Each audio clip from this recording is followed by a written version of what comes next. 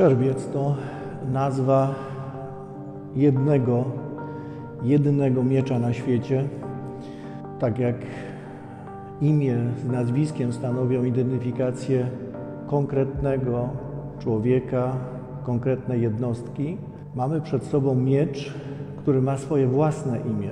Imię, którego żaden inny miecz nie nosi. To bardzo ważne, żeby pamiętać, że miecz jako broń niezwykle popularna, szeroko rozpowszechniona, jednocześnie jest bronią niosącą bardzo istotne, symboliczne znaczenia. Wśród mieczy istnieje swego rodzaju elita, ale w tej elicie też jest elita elit i do tej elity elit możemy zaliczyć Szczerbiec.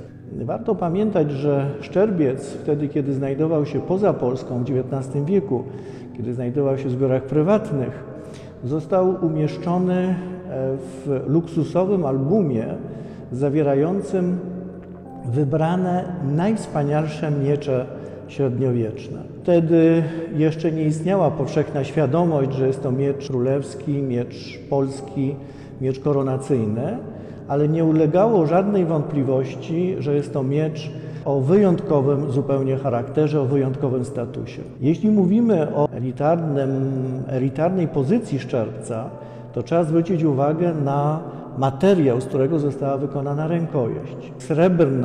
Srebrna rękojeść została pokryta płytkami ze złota i co jest szczególnie interesujące i to szczególnie nurtuje badaczy od bardzo długiego czasu, bo od XIX wieku aż po dzień dzisiejszy, to jest dekoracja, są przedstawienia i inskrypcje wyryte w złotych płytkach i zapuszczone czarną pastą.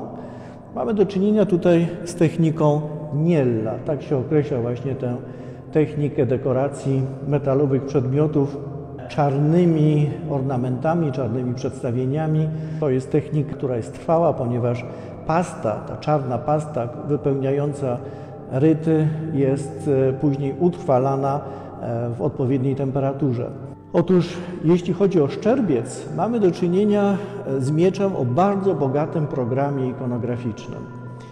Rękojeść ma dwie strony, każda z tych stron jest różna. Zasada dekoracji czy zasada rozłożenia elementów dekoracyjnych, inskrypcji i przedstawień na obu stronach jest ta sama. Mamy bardzo wyraźny podział na jelec, trzon rękojeści i głowicę.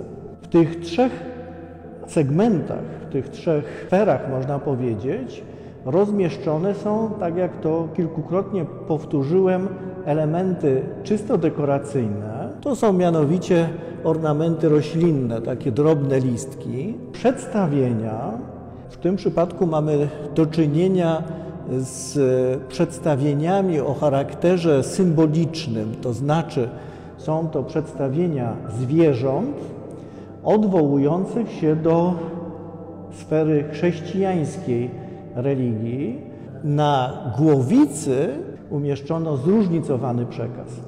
Na rewersie mamy przedstawienie gałązki z liśćmi, natomiast na awersie mamy bardzo dyskutowane zestawienie motywu krzyża ujętego w płatki, także mamy do czynienia z krzyżem tworzącym środek rozety, takiego kwiatu i zestawione są powyżej ze sobą litery.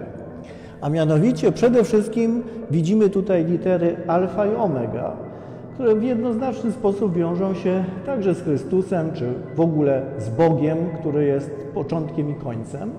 Mocno dyskusyjne jest odczytywanie elementu pomiędzy tymi literami umieszczonego, mianowicie coś w rodzaju litery C, zwieńczonej krzyżem takim bardzo specyficznym, tworzącym układ litery T.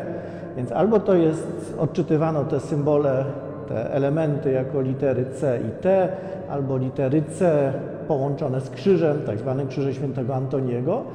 I ostatni element to są napisy. Napisy, których w tej chwili nie będę szczegółowo cytował, wszystkie są w języku łacińskim, Ale, co jest niesłychanie istotne i od dawna dyskutowane, pojawiają się w tym zapisie łacińskim, zapisie literami łacińskimi, nie tylko teksty łacińskie, fragmenty łacińskie, ale fragmenty, a mówiąc dokładniej, słowa, które interpretowano jako imiona, to jest też sprawa dyskusyjna, hebrajskie.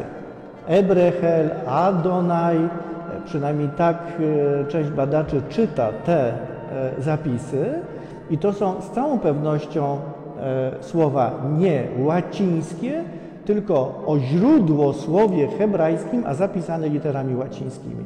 Nie wchodząc w bardzo bogatą, szeroką dyskusję, co znaczy ten zestaw znaków na głowicy rękojeści, co oznaczają te wtręty hebrajskie w tekście łacińskim.